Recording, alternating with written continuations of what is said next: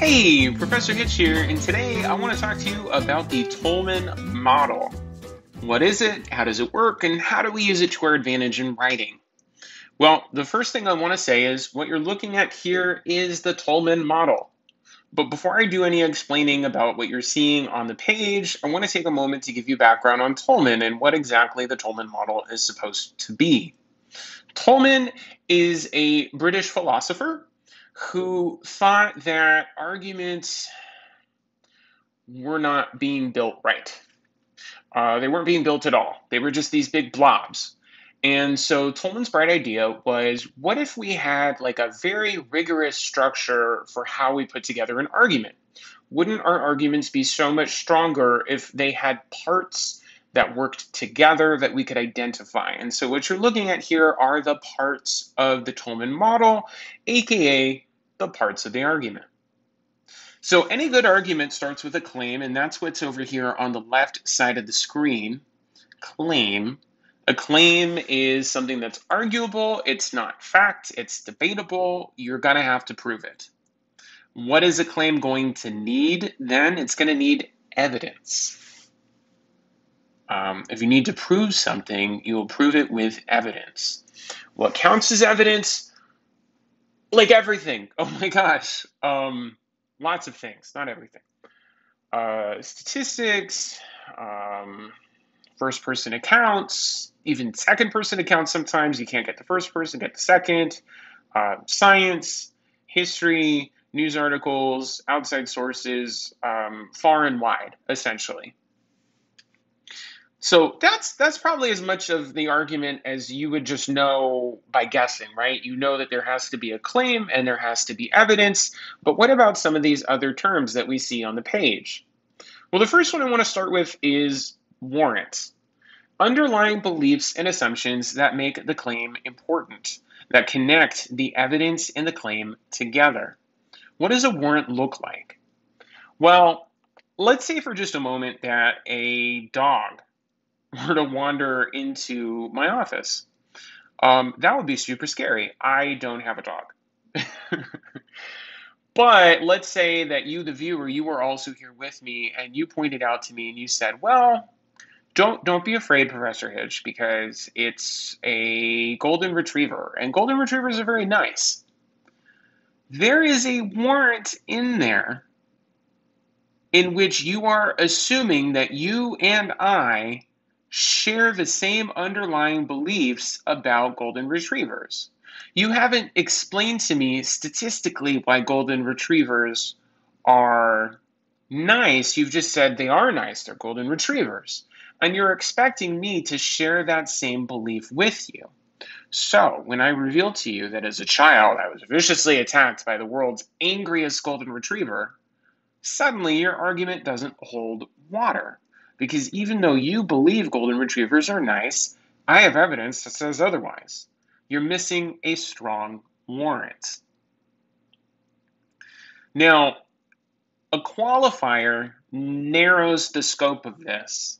You may say, in response to my new information, you may say, well, most golden retrievers are very friendly. The word most is a qualifier because it narrows the spectrum of the claim and the evidence. It makes it tighter. You're protecting yourself from the argument I'm trying to make against you that golden retrievers are mean, vicious dogs, which is not true at all. And then let's take a look over at the evidence side of things. So what's backing? Well, a lot of times just simply sharing evidence isn't going to be enough. A lot of times you'll have to explain the evidence. You'll have to explain why does this apply. So for example, if you were to come back at me and say, Professor Hitch, a recent study shows that 9 out of every 10 dogs are friendly. I would say, I need backing from you. I need you to explain that to me. And so you would say, well, statistically speaking, that would mean that on the average, this dog that's now entered my office is probably friendly. That's probably not the best example of backing because it's sort of obvious, 9 out of 10, but file that away under backing means needs more explanation. Grounds then is about why that evidence is reliable. It's similar in some ways to backing, simply in that you're reinforcing the evidence, you're making it stronger. But instead of focusing on purely explaining, grounds focuses on why should I believe you. So if you were to say a recent study said 9 out of 10 dogs are friendly, I would say what study? And you would want to provide me additional grounds about why this study you're citing is so reliable. Finally, rebuttal, bottom right corner, who would contest this evidence and why? To have truly bulletproof evidence, you have to think about all the assholes of the world, excuse my language, and how they're going to disagree with you. Because you know they are. If you've ever been on the internet, you know that there are assholes on the internet who will disagree with everything you say, even if it's right. So think about those people for just a moment, and think about what you could say prematurely to make sure that they don't have anything to comment on your claim evidence combo.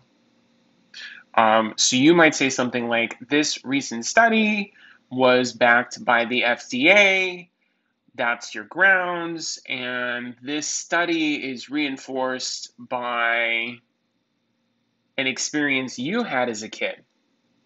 As a kid, you were attacked by a dog, but you later, I don't know, trained that dog to be the friendliest dog ever, and so you've discovered that even angry dogs can be friendly. Okay, so let's pull out for a moment. I realize I've messed up this example quite a bit. Claim, golden retrievers are friendly. Evidence, because they're golden retrievers. The warrant, you and I share a belief that golden retrievers are friendly. Now, that's not true. As I've said, I had that terrible dog attack as a kid, and you apparently have been training golden retrievers ever since. You respond by telling me a qualifier. You say most dogs are friendly. Most golden retrievers are friendly. You provide backing of this by explaining further what exactly it means to be friendly. Most dogs don't bite. Most dogs, when you handle them properly, will handle you properly and not bite you. You provide me grounds, things that make this evidence reliable. You tell me that you get all your facts from the FDA. What the FDA has to do with dogs, I have no idea. And when, just about when, I'm ready to argue with you yet again, that is when you share your heartbreaking rebuttal/story with me about how you trained mean dogs to be nice and you know firsthand that this FDA study is true. And then I say, well, great. You just Toulmin'd the heck out of me, and now I definitely believe your claim/evidence combo. That is the Toulmin model. I know this was really complicated. I hope it helps a little bit. If it doesn't, please leave a message in the comment. Let me know what I can explain. I can always do another video. That's all for now.